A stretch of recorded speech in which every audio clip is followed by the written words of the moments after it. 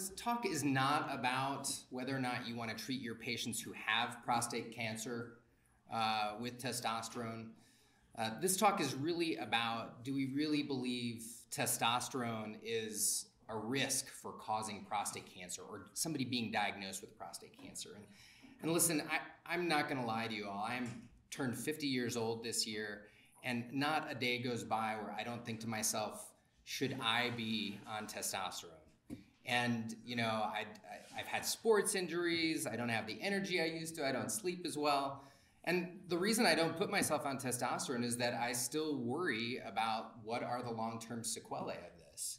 But I'm going to tell you the punchline of my talk just in case a big hook comes out and pulls me off the stage before I finish, which is that I do not believe that testosterone should be considered, or testosterone therapy in hypogonadal or testosterone deficient men should be considered in any way, shape, or form a risk factor for prostate cancer. And I'm hoping that with the evidence I'm going to share with you that you'll believe that too at the end. So again, my disclosures, they haven't changed. I do want to just point out that I've provided consultancy to a company called BioT, which is a publicly traded company that provides hormone replacement, but this will not in any way influence what I tell you today. And the work that I'm going to share with you was NIH-funded work, the National Institute of Aging. So again, this is our guy. This is the man walking into my office. He's 66. He's referred with ED and low libido and decreased energy. Has anyone seen this man before? I have. And what he says is, I just don't have the strength that I used to. Your referring docs are good docs. They've checked his labs by guidelines, Endocrine Society, AUA guidelines, and they checked him twice. And I just want to say there's no tricks here. He is unequivocally has low testosterone, free and total. His gonadotropins are normal. His PSA is arguably normal. He's got a normal crit. So no tricks here. And the question is, would you treat him with testosterone? And if you did, would you counsel him about a potential risk of prostate cancer? Either because you believe it or you think you have to medical legally. There's a lot of hullabaloo about testosterone therapy that began in the late 2000s with an Institute of Medicine statement. This turned into an FDA statement. And for this purpose, I've distilled down the AUA's statement, which is that testosterone therapy is fine in appropriate individuals, our guy, as long as you really had a good discussion of the risks and benefits of testosterone therapy. And should prostate cancer come into those discussion of risks and benefits? Well, you know, thinking about our patient, it's really clear that there are some good things for him. And while this talk is not designed to point out the fact that we now have a series of really strong randomized controlled trials showing the clear benefits of testosterone replacement in men who are deficient, and I'm happy to refer you to that literature, there's also this potential risk. So we've got the good effects on the brain, the good effects on muscle, and I should have put bone strength in green here too. But there's this issue of the prostate, which we know is a hormonally sensitive organ. Who knows who this man is? Jesse?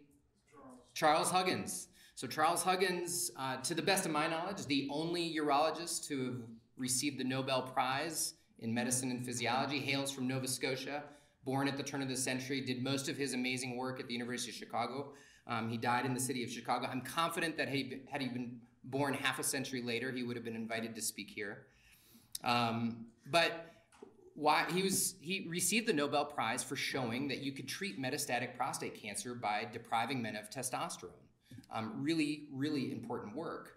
But out of that came this idea that surely if you take away testosterone and you put cancer into hibernation, well then if you give testosterone, surely we must be fanning the flames, flipping a switch, doing something that is dangerous. And that's where we find ourselves as urologists. And you know, this led to a cascade of studies. I wish we had a couple of hours for me to give you this talk, but in 20 minutes, what I can tell you is that early randomized controlled trials looking for benefits of testosterone found a signal for prostate cancer. They found signals for many other things, but there was a signal that maybe these guys were getting prostate cancer at an inordinate level.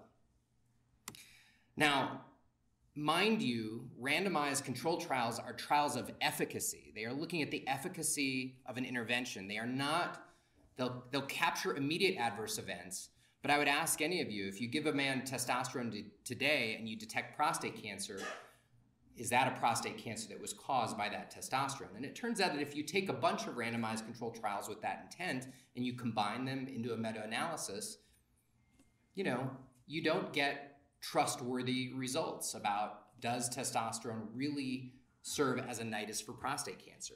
What we do know for sure is that men on testosterone get screened more for prostate cancer, and we know that they get biopsied more. We know that from innumerate trials and from innumerate meta-analyses of these trials. And yet we're still uncomfortable saying, hey, testosterone doesn't cause prostate cancer. So in 2012, the NIH put out an RFA for a different type of study, large pharmacoepidemiologic studies that would go to big data and say, if we mine big data, can we really find long-term adverse events amongst men treated with testosterone? I was fortunate enough to receive one of these grants, and this is our study, which was based out of the Veterans Affairs healthcare system that I affectionately call the T-REX study. It's not really a trial, so it's not registered as such.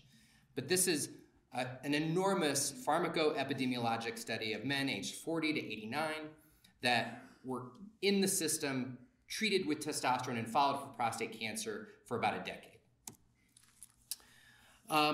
This is our hypothesis. This idea that, if you treat somebody with exogenous testosterone, you could increase their risk of prostate cancer. Maybe we're flipping a switch. Maybe we're fanning the flames, but maybe, just maybe, we're just increasing their likelihood of diagnosis, which I think we can all, as urologists or affiliated with urology, agree that that also is impactful. And certainly for this study, we were most concerned about those cancers which are really impactful, aggressive prostate cancer. We thought the VA system, for those of you who know it, was a really spectacular place to conduct such a study. It's a huge population, 8 million users a year. They have a ubiquitous EMR that spans the nation. They have prescription data that is readily available. T-treatment is common in the VA system, and they have their own cancer registry, and they link to Medicare. So if you're treated in the VA, you diagnose with cancer in the VA, we're gonna find you. Our basic study design was a cohort study. As I said, these are men aged 40 to 89. They come into the cohort when they're detected to have low testosterone by guidelines. And then we had to show that they weren't adrift. They were actually regularly using the VA system so that we didn't have bias introduced. And like a trial, we had to exclude men who were clearly going to be at risk. Those already diagnosed with prostate cancer, already had a biopsy, elevated PSA. But we also had to exclude men who just, maybe their PCP wasn't screening them at all. Those wouldn't be good members of our study. So if you weren't getting any PSAs, we excluded you. Follow them. Once they enter, we follow them through time. And this is our primary outcome, incident aggressive prostate cancer by SEER or AJCC guidelines. Obviously, we're also interested in any prostate cancer. We're interested in death, and then the end of study. A lot of people smarter than me helped us to model this data. This isn't the kind of thing where we showed up and just extracted data, did some analyses. This was a 5-year study. Even though we weren't primarily collecting data, it still took us 5 years to figure out how do we get it right. And there are a few different ways that you model exposure to testosterone. You could say any amount of testosterone is impactful, but in a statistically more powerful model, we say that surely the more testosterone you get or the longer you get it, that is more impactful. So time-varying cumulative dose. Look, there's so much bias that can come into a study like this. So we know that men on testosterone get screened with PSA more. That leads to more biopsies and unequivocally a higher rate of cancer. So how do we handle that? Well, we remediated this by creating a new variable out of the data called PSA screening intensity. So we equilibrated those who were and were not treated with testosterone by how intensely they were being followed with PSA.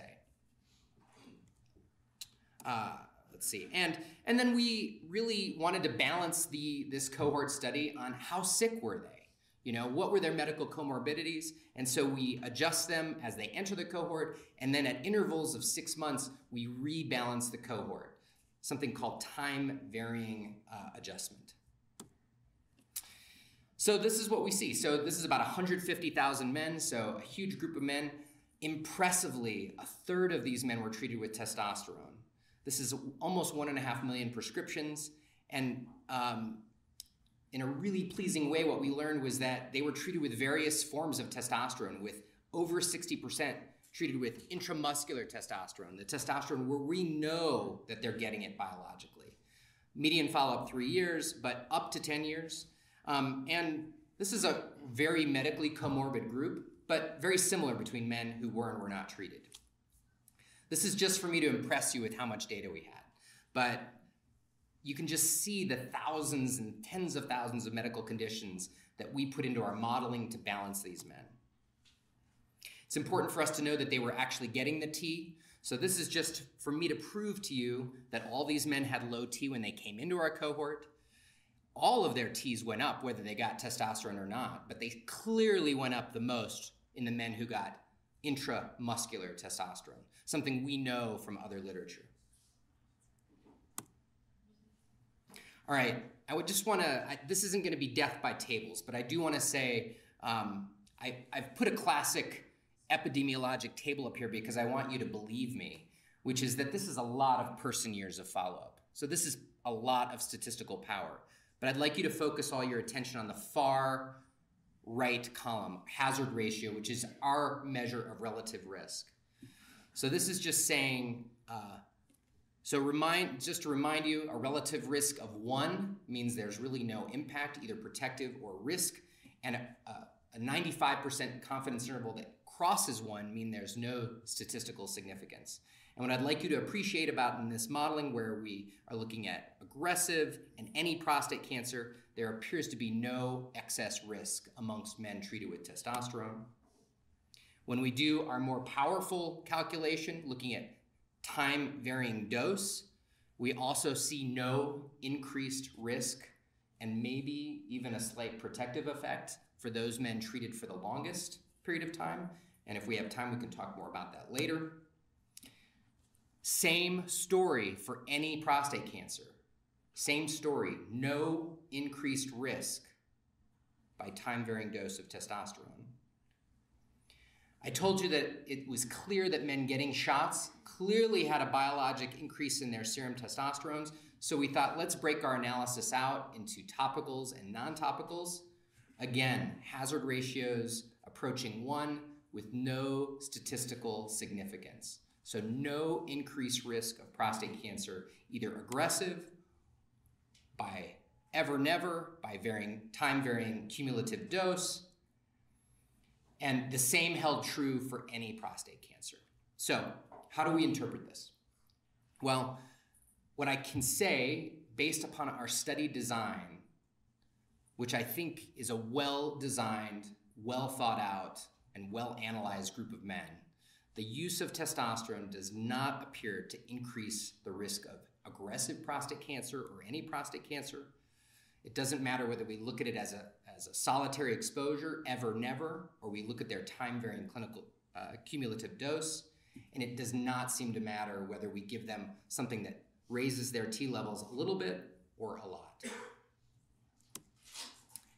So, to redux, back to our guy, 66-year-old, he clearly has testosterone deficiency by symptoms. His labs fit the bill. Would you treat him with testosterone? And importantly, would you feel the need to tell him that he may be at risk for prostate cancer? I hope the answer is no. It takes an army. You know, I presented this in about 17 minutes, but it takes an army of people who are really smart to put together data like this. And so this is the team of folks who helped this study move forward. And certainly the NIH deserves a lot of acknowledgement for funding these studies. I know we don't have time, but I welcome anyone to email me who wants to talk about this.